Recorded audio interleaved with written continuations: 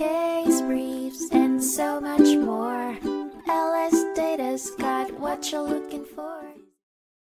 In 1937, the Supreme Court of the United States heard the case Sonzinsky v. United States, which centered on the constitutionality of a $1,200 annual license tax imposed on firearms dealers by the National Firearms Act of 1934. The petitioner, convicted for dealing in firearms without paying the tax, argued that it was unconstitutional and aimed at suppressing the trade of certain firearms. The lower court's decision convicted the petitioner for non-payment of tax under Section 2. It was revealed that the act required firearms dealers to register with the Collector of Internal Revenue and pay an annual excise tax of $200 or $500 for importers-manufacturers. The definition of a firearm under the act excluded pistols and revolvers, but included shotguns or rifles with a barrel less than 18 inches, and any other explosive weapon that could be concealed on a person. Each tax imposed by the act was on a separate activity and could be collected independently of the others. The Supreme Court ultimately found the tax to be constitutional and upheld the lower court's decision.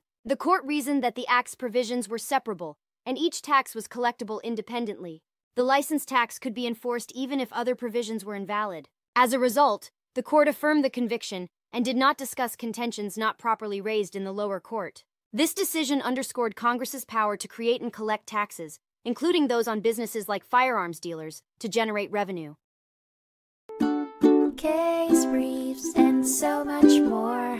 LSData's got what you're looking for. Visit lsd.law, elevate your mind. Leave the stress of class.